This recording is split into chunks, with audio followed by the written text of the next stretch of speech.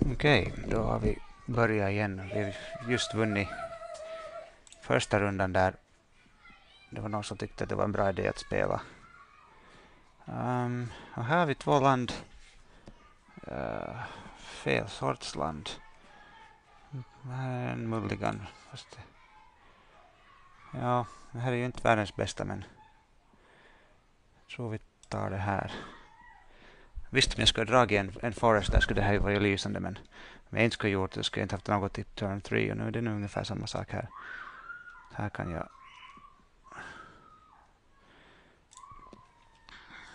Okej, nu ska vi se. Nu spelar mot någon som spelar svart, vilket inte är något hemskt överraskande.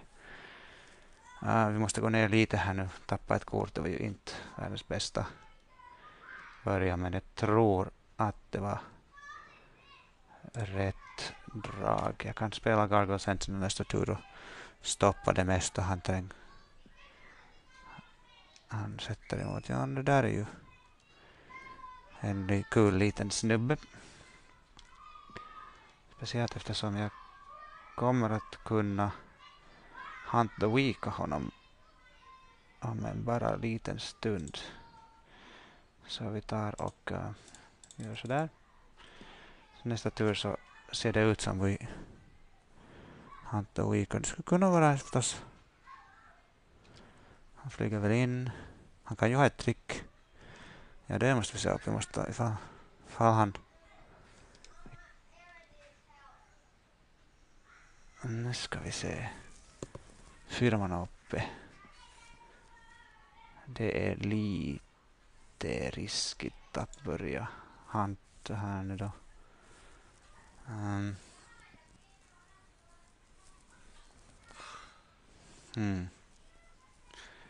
Om vi bara skulle... Han får slå in inte. Ja, han är bara... Vi är på 17-17 nu. Vad man han håller i där. Om jag skulle hanta weak nu. Om man helt enkelt inte bara har någonting. Om man inte har någonting nu så då... Det är nog för svårt att säga. Det är bättre att göra så här. Och så tar vi och slänger in en plupp där. Och så om man kanske tappar out nästa tur kan jag hanta den där. Och se hur det går sen. Nu kan jag ju också gather courage. För han gjorde ingenting. Okej. Och nu då spelar han en 4-3 som kan flyga ibland om man betalar. Ska vi hanta wicka den då? Vilken är bättre? Nu skrattar säkert någon som vet helt klart vilka som är bättre. Men jag faktiskt är lite... Nej, nu måste jag ta den där för jag kan sen... Jo. Vi gör sådär.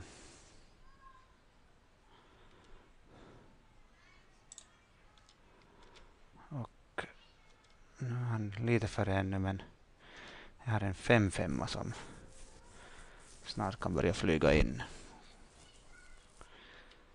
Vi får se vad han...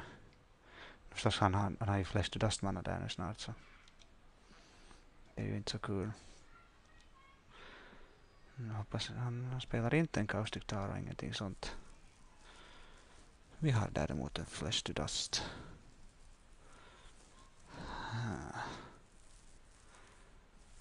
Ska vi börja racea? Han har massa mana 4-kort i handen. Han måste ju någonting ha där, det är ju helt klart.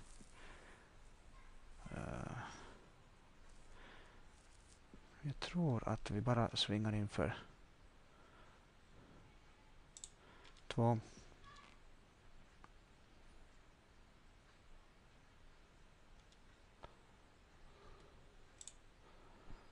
Nu tar vi och spelar en sån där. Ser ifall jag kan få honom plocka ner ur skyn där i nästa tur. Ja, det var en flesh to dust i alla fall. Aha, och han slutar på den där. No, okej. Fine. Och när han har 2.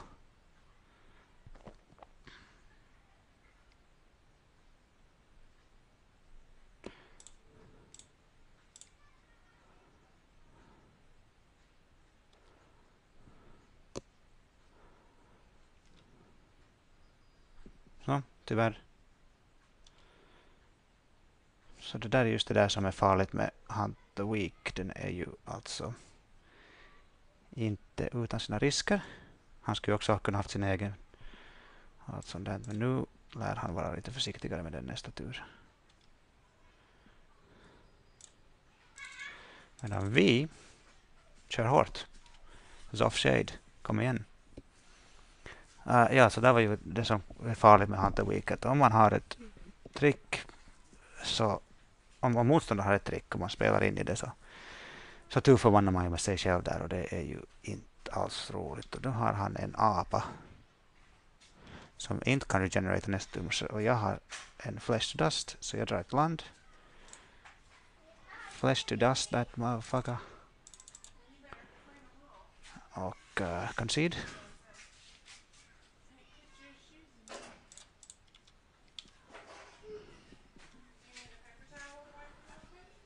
Nej, han kämpar ännu. Vad kan han ha? Nu är han väl upp. Nej.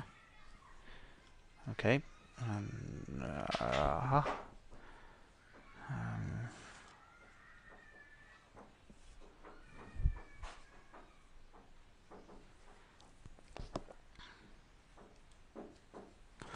En 3-3, en 4-4. Okej, nu vi ser vad vi hittar på.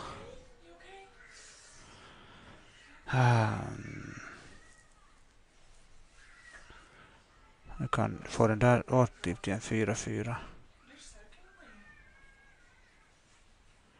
Den 3-3.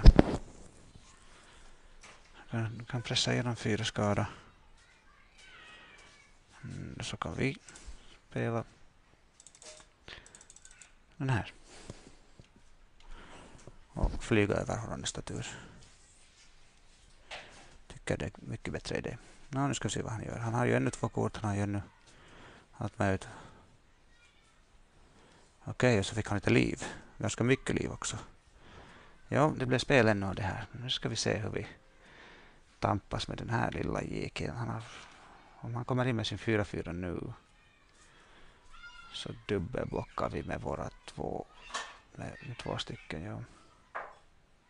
Kanske om han har en pumpspel så be it. Vi tar och blockar här och där. Så dödar han säkert min den där reach-typen, det gör ingenting.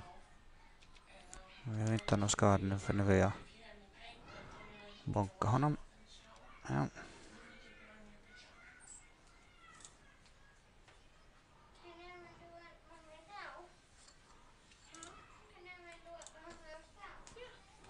Så.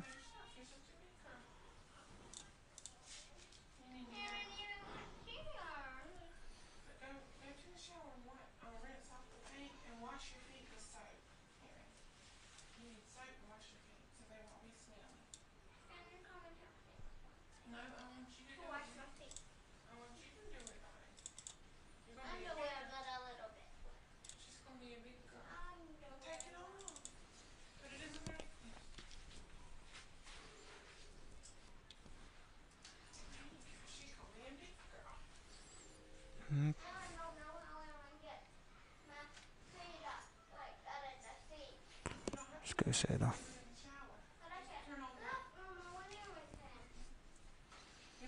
Ja, vi tar och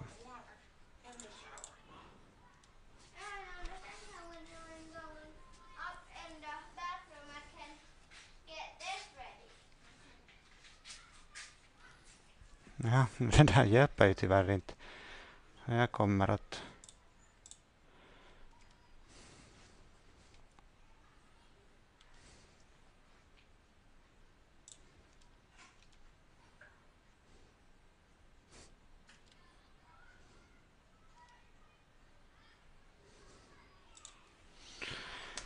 sådär, det var den game det. Okej, så han har vad spelar han? Spelar han samma färger som jag? Grönt och svart.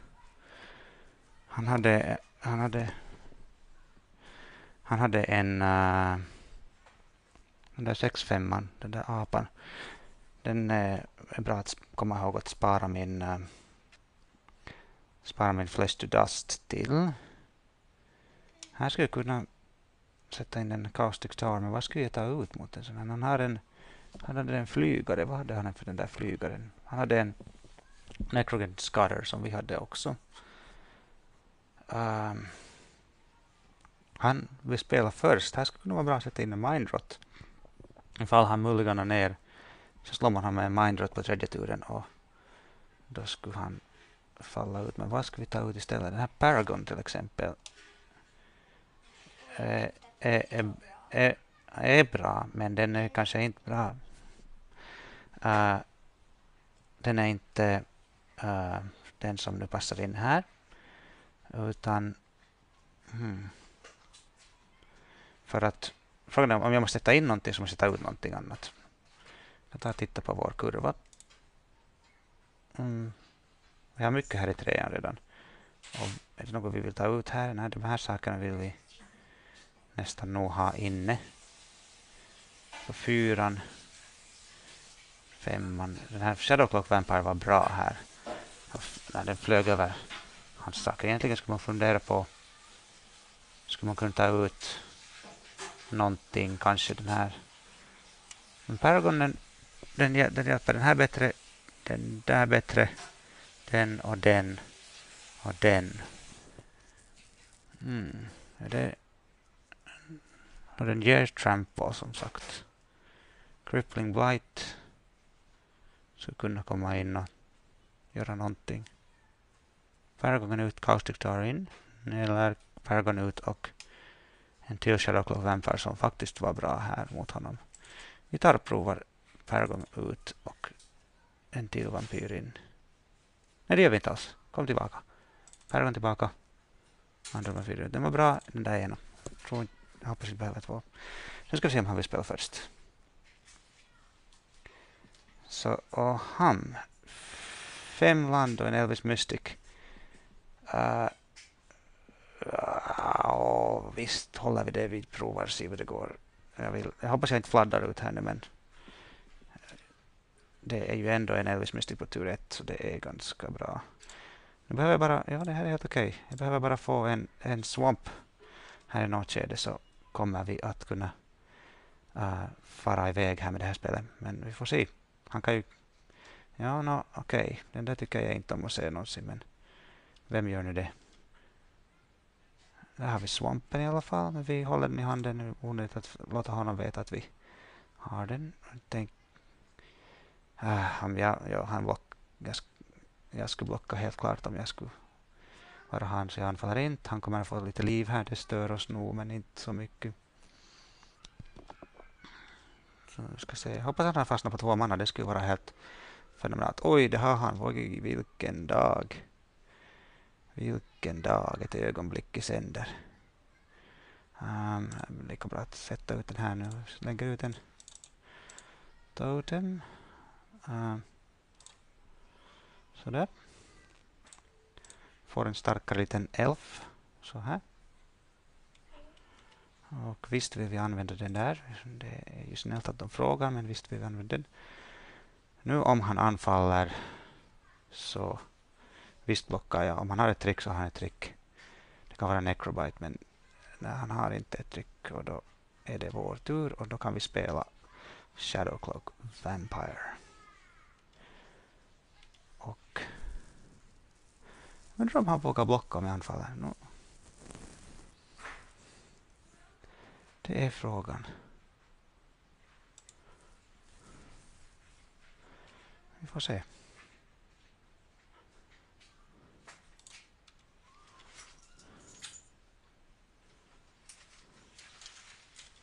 Ja, det vågar han.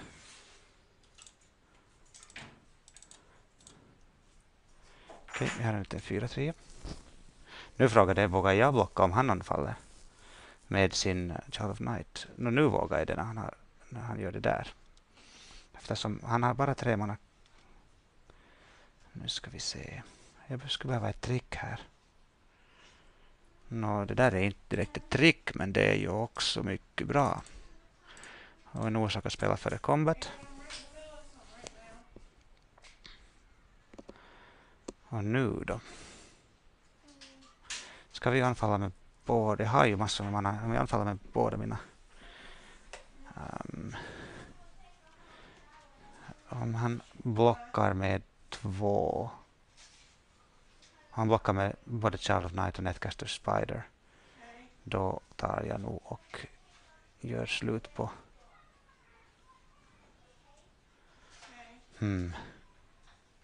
Kanske det är bäst att inte ännu. Jag vet inte om han blockar med Netcaster Spider så tar jag bort den. För då kan han inte sedan. Vi ska se hur det här går.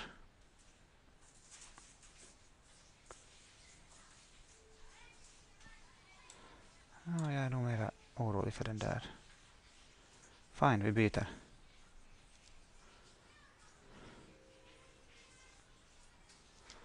Okej. Nu skulle vara roligt få den där tillbaka också. Han är ännu fast på 3 mana. Och verkar inte ha fått en till mana nu heller. Men han lyckas spela någonting. Okej, han drar 2 kort, förlorar 2 liv. Och han fick det där. Okej, nu fick han sitt land. Men han tappar lite tempo där igen. Och vi däremot. Ska jag byta min. Nej, jag vill inte byta min flygare mot hans flygare. Vi tar och spelar Wall of Mulch. Och lägger bort den på samma gång. Bort med dig. Stabwound. Oj, du milde tid. Vilket kort. Det är fantastiskt.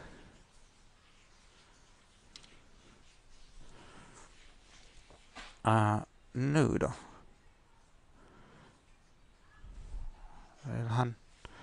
Vill han byta båda sina gubbar mot min elf? Eller har han ett trick? Han har handen full med saker.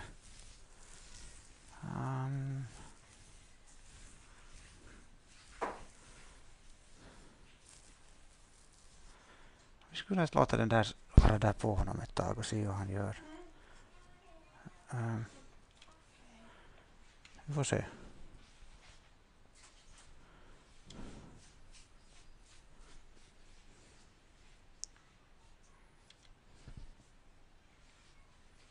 Okej, det gör ingenting. Vi byter 1 för 2.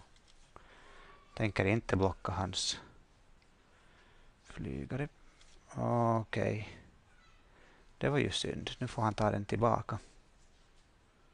Men om han spelar den igen så måste han. Det gör ingenting. Det var helt okej ändå. Nu får vi in en gratis attack.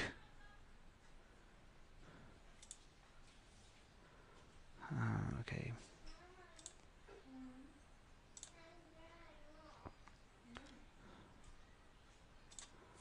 Han måste betala 3 till när han spelar den där igen, den där flygaren. Så. Och snart, om jag får bara min Genesis Hydra snart så kommer jag att kunna dominera här. Och han är efter. Jag har förstås fladdat lite här, vilket var en. Och han drar mera kort. Det här var spännande. Hur går det här? Hur ska det här gå till nu då? De där 3 tar vi nog bara helt enkelt. Det gör ingenting. Okej, en 2-3.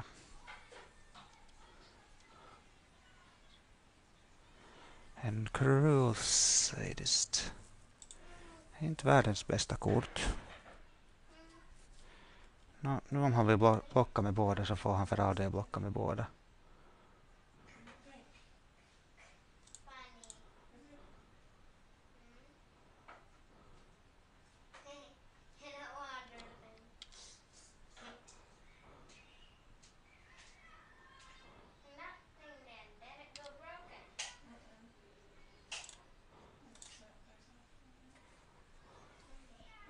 Han är på 10. Jag är på 12. Nu ska se hur det här går. Jag måste få min Genesis Hydra snart. Annars går det inte bra.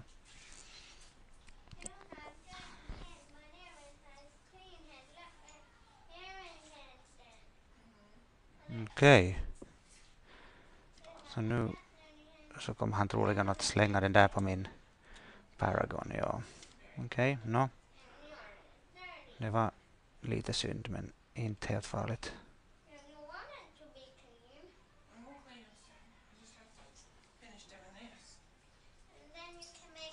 En till sån där.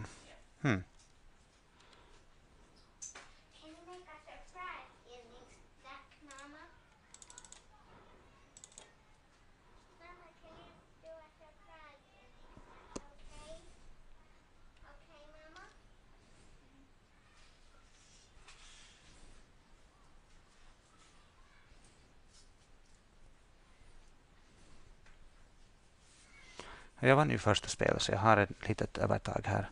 Och bara jag får Genesis Hydra här så kommer jag att kunna lägga ut en sån armé som han inte borde ha så hemskt lätt att vinna. Vi får se hur det går. 19 minuter kvar. Om vi har tid med ett tredje spel så är det okej.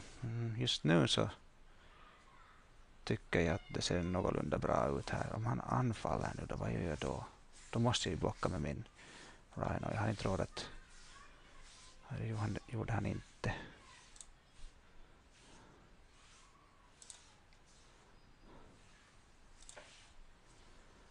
Nu ska jag kunna döda bort den där Child of Night och det tror jag också jag gör i något skede. Vi ska se nu först. Zoff Shade. Mycket bra kort att dra just nu. Jag är nöjd. Nu ska vi se. Först och främst så tar vi och ja, tar ju och anfaller vet jag. Han har 6 kort i handen. Något skumt är i görningen nog här. Så jag ska ta och vara lite försiktiga. Han har trick så måste han ju använda i något skede. Kommer att få en soft shade ut. Vi ser vad som händer. Spelar aggressivt här. Han har kort i handen. Massor. Jag har också några så han måste vara lite försiktig. Okej. Ja. Det skulle ju ha hänt i alla fall. Så. Att sådant.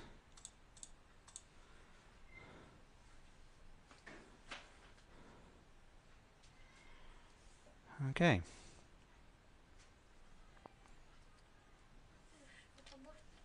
Jag behöver inte skjuta bort Childline på min tur. Frågan är om jag vill göra det alls nu eller inte gör så mycket. Utan jag kan istället lägga mera counters på och sen skjuta bort Invasion Species. Eller till och med om han får sin stora gubbe. Någon stor gubbe ut så kan jag ju använda sadisten till det sedan. Jag har liv till det räcker ännu. Aha, okej. Det gjorde det ju lätt för mig.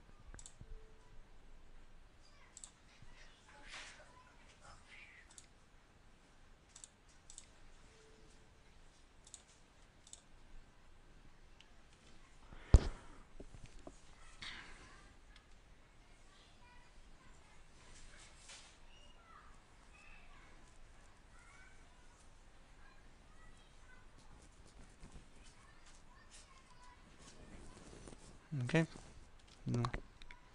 Tappar han 3 liv till. Det här allt passar mig hur bra som helst. Speciellt som... Oj, det där var ett bra kort.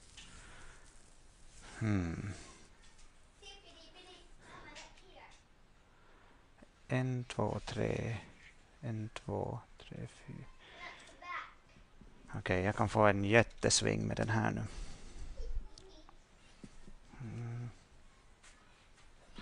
Och så ska jag flyga in här nu och jag får en 6-5. Så jag ska kunna bonka båda hans. Ja, vi kör till. Han måste ju. Om han inte blockar då. Ja, just det. Det är bäst bara att köra med den här. Han är tapped out nästan. Om han inte blockar den här. Sen kör jag med den här. Den där. Jag behöver inte ens flyga med den där.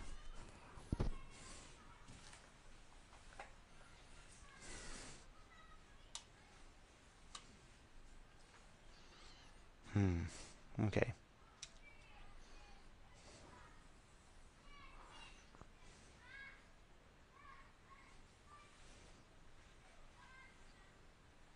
Kanske vi tar det säkra för det osäkra. Va? Han faller bara med den här.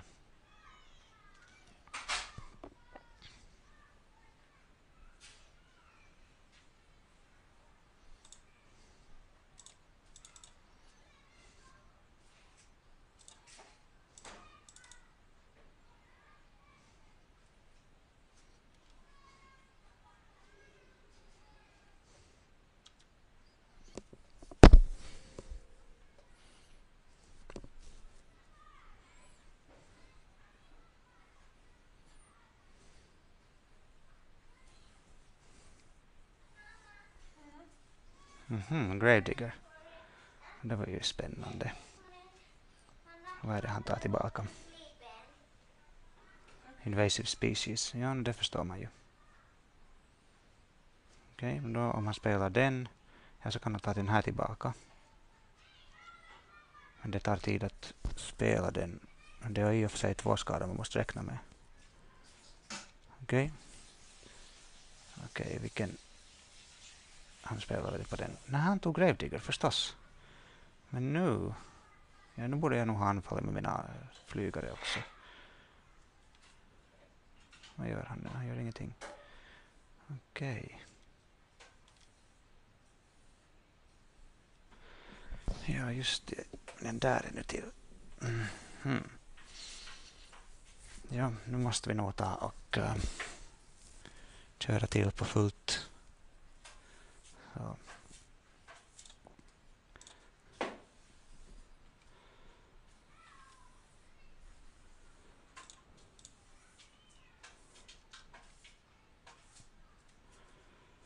Okej. Borde jag anfalla med min 2-2 också? Nej. Det skulle vara för lurt. Ska vi se då.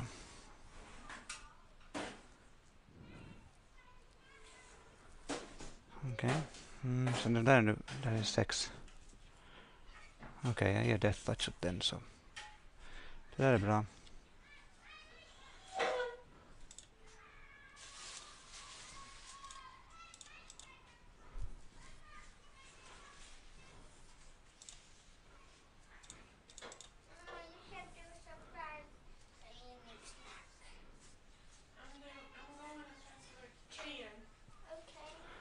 Nu ska vi ta...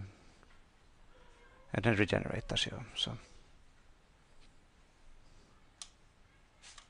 Japp.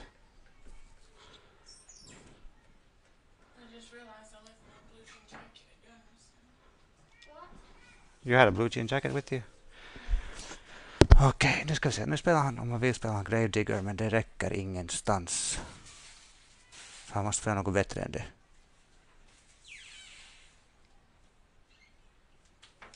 Okej, no. Han spelar Gravedigger. Han siktar på... Vad är det han kan ta därifrån? Child of Night. Det hjälper ingenting. Netcaster Spider. Han kan spela den, ja. Men han vet inte att jag håller en Gather Courage i handen som... För det så behöver jag inte heller ge flygande åt min gubbe. Utan jag kan helt enkelt smash with the team, som det heter.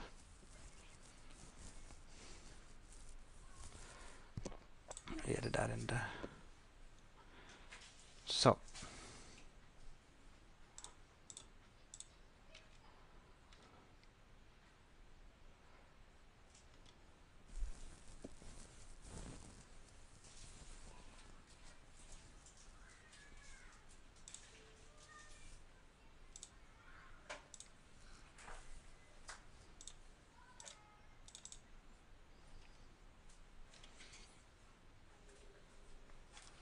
Så.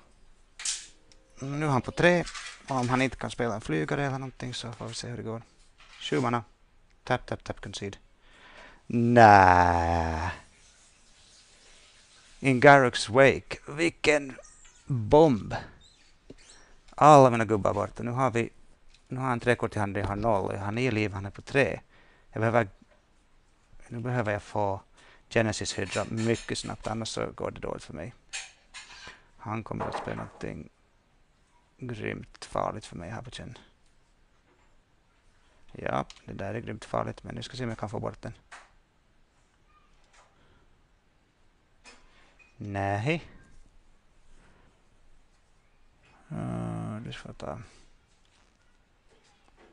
Du får dra ett till kort.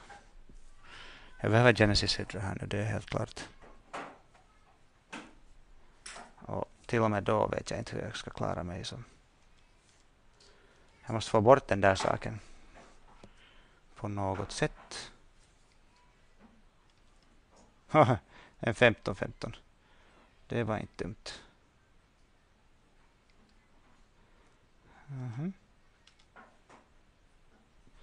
Jaha, okej. Det där, Garrux Wake vann den här gången. Vi måste ta och sätta in någonting. Vad är det som den gör för den delen, Garrux Wake? Den söndrar alla pennor. Så vad heter det? Vänta lite. Okej, så vi ska ta en titt här nu på vad vi kan göra. Okej. Det där var ganska spännande. Jag tror jag vill ta ut Paragonen nu. Och skulle jag lägga in en annan Shadowcloak? De var mycket bra mot honom. Jag tror att det är nästan det som är svaret. Ja. En till Shadowcloak bara in dit. Crippling Blight kanske. Vad skulle ut istället för Crippling Blight? Kanske. Wall of Mulch gör inte så mycket.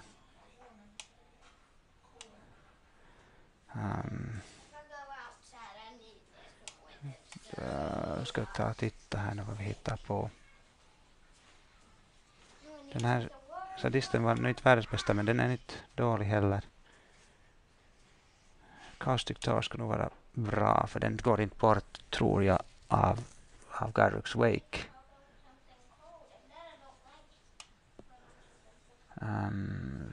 Ska se vad kan vi...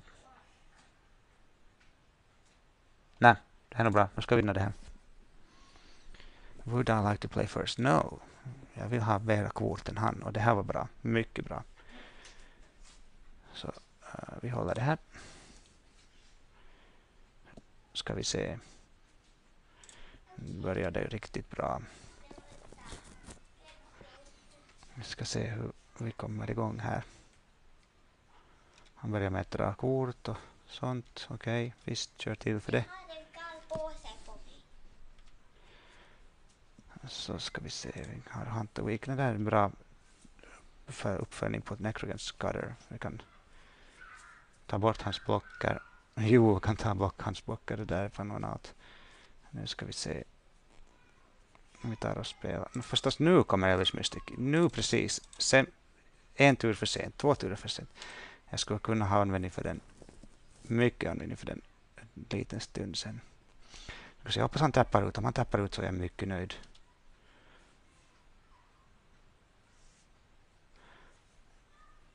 En till. Vad är rätt att spela nu då? Är det ännu ett Hunter Week? Eller är det...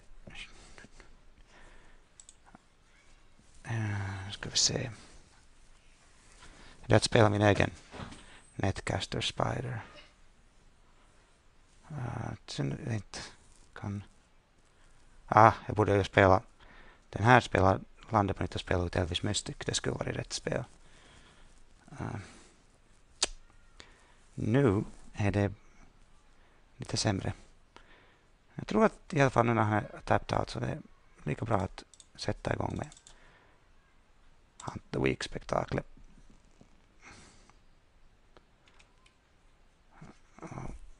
Sen så får vi se. Han är fast på 3 mana. Okej.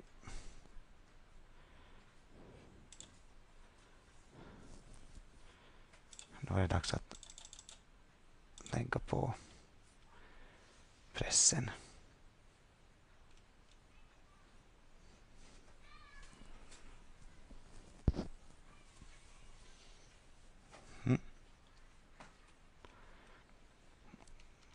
Nu ska vi se. Sen kan vi börja stärbunda och grejer om det behövs. Ja, tappa ut bara. Okej. Ja. Dit gick hans gubbe i alla fall. Så.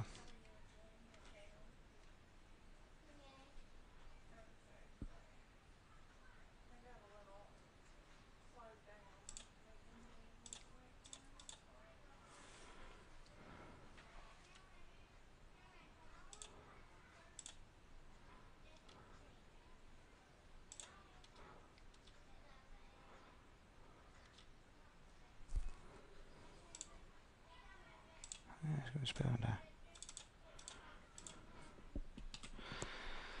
Okej, jag har ju 9 power på plan där nu och han är långt borta från Garrux Wake. Spelar han någonting så stärbundar jag skräpet ur det. Inte där förstås, nu är det inte värd något. Han champloppar med den nya stärbundan och snättkastar spindel nästa tur. Okej. Nu kommer Genesis Hydra. Okej, jag tar den nog det här spelet också, men vart var du förra turen? Det är ju förra spelet jag behövde dig, din skurk.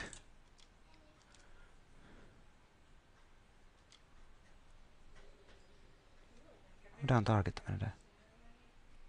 Han blockar inte. Vad lustigt.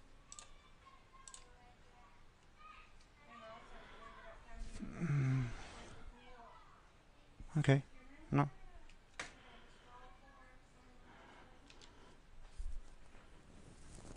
Det är rätt. Varför man han inte? Okej.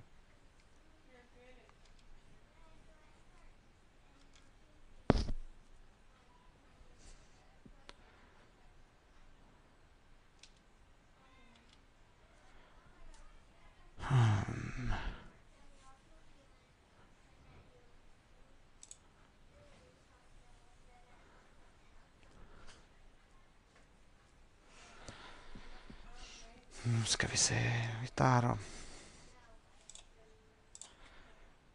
lägger den där. Där.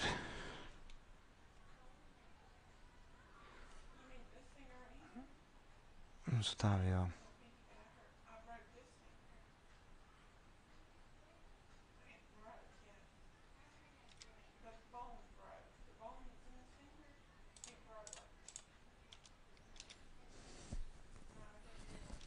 nästa tur så tar jag.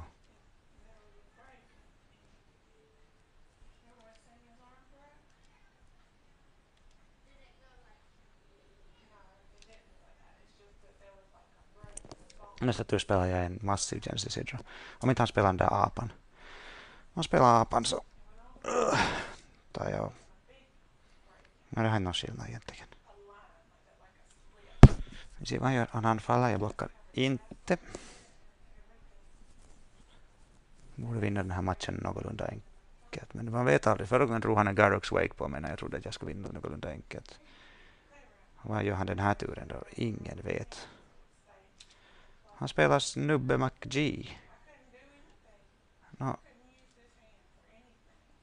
Då tar vi bort Snubbe McG. Inte är det någon med det.